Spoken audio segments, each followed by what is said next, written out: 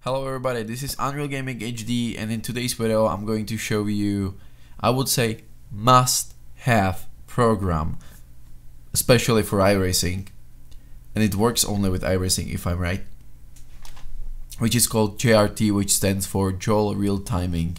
And in today's video I will try to show you how to download it, where to download it, how to install it, and I will show you just basic things inside the program. Then there will be other part that will show you other things. So let's start off with where you can download it. I already have it on my desktop, but I'm gonna show you where you can actually download it. And it's over here on joel-real-timing.com. You can switch it into English. There you go, and then you have a download menu. You're just gonna push download menu, and if you click on version of a software, which is good because you can get even older version if, for example, newer one is not working correctly, you're just gonna push it and it's gonna automatically download it. So when you get it on the in your PC, on your hard drive, just double click it. There we are. I'm just yawning, I'm sorry for that, but it's quite late, and I just want to do this video because I feel like it's needed. I haven't found any way or any video that actually guides you step by step to understand those things, settings and all that better. So you just double click it, you will push OK. Not sure what's seenable in the stream now. There we go. And you gonna push next, and it's pretty much up to you where you're gonna put it into your folder. I just have a default C. We're just gonna push next, create a desktop next, and now install. I'm not going to install because I already have it.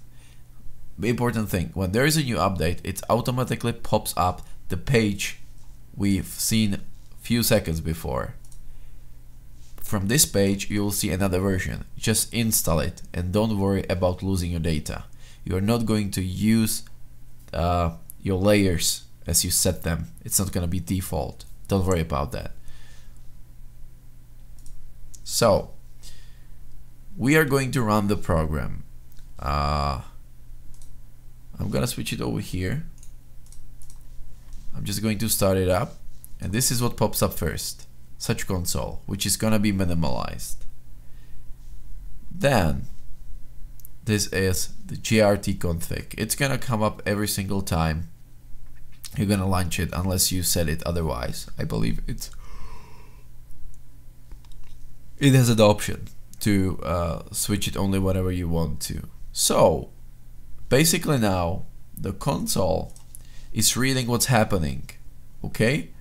Important thing is this top thing, which is port, local IP or public IP. I haven't found out, or actually I know how to do it, but I don't have a server. If you have public server, you can actually stream it from your PC to that public server so other people can have access to it. As for now, I'm using it on my local network, which I'm using the local IP, which is understandable. So every single device connected to my local network, which is for example Wi-Fi, can access through the HTML page data from JRT. So now when we're the program running, we need to fill local IP. So I'm gonna switch to the other scene, and I'm just going to, just a second, I'm just going to copy paste this number. Hopefully it's going to work. Just copy paste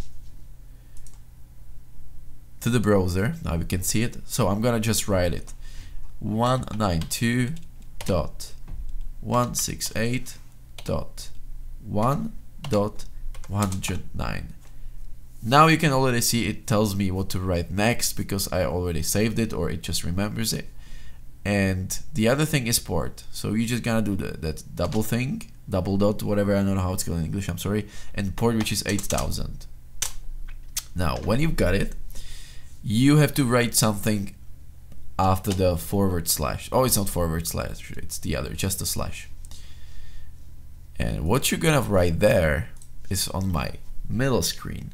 Just let's take a look at that. And it's, if you go into the pages option, you will see all the things that are actually supported. You see? All of those tabs.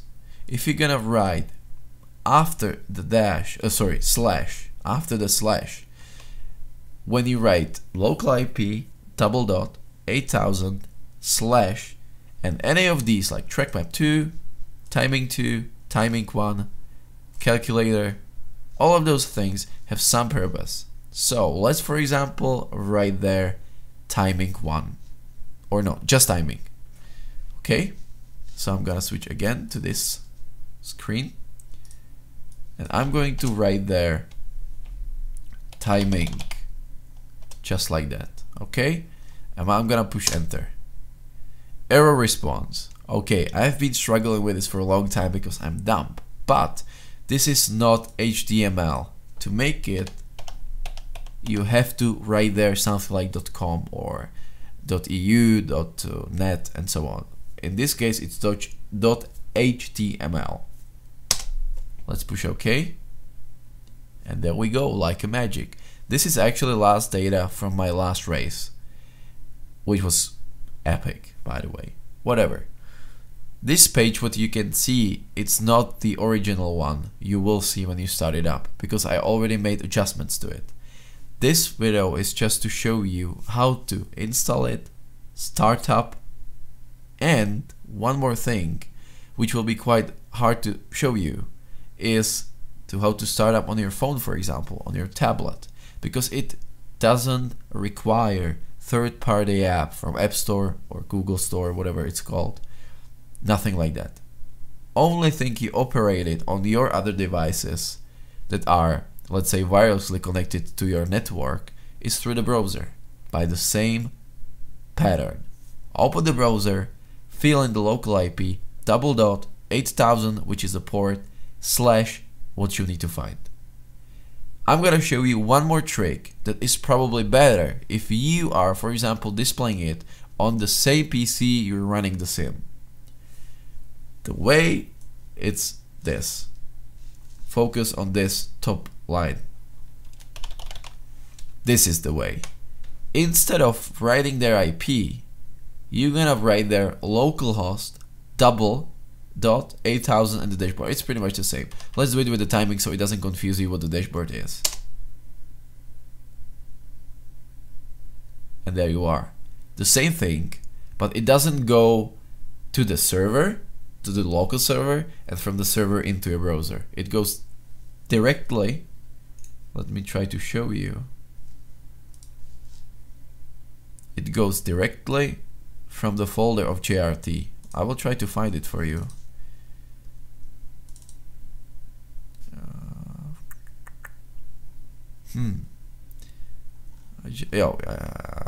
I found it. So it works. It looks like this.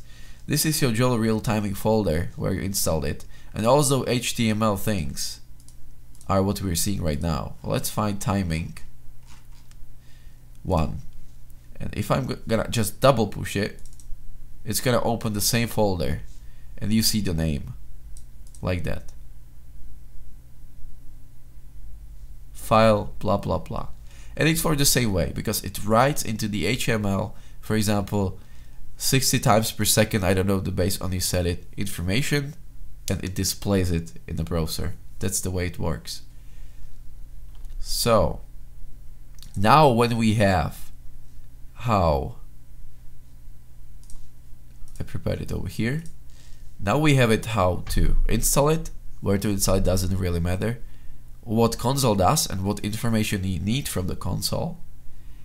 And then we got closer with JRT config, and it's gonna be everything for today's video because you already know how to run it on your PC, to display things, and even on your third-party devices like phone, tablet, notebook, whatever. Thank you for watching, guys. I will link I will link down the description to the other part that will be on my channel. I just want to ask you for one thing: share it on social medias and all that. Not because I want views, even though I want, of course, but for other people in iRacing community to get in touch with this program, because it makes your life easier. It helps you to grow. It helps you to keep in touch with things happening around you, even though you can't see them. And it's a really reliable source of information in case you're racing. Thank you guys very much for watching, and I will see you with my other part. Cheers!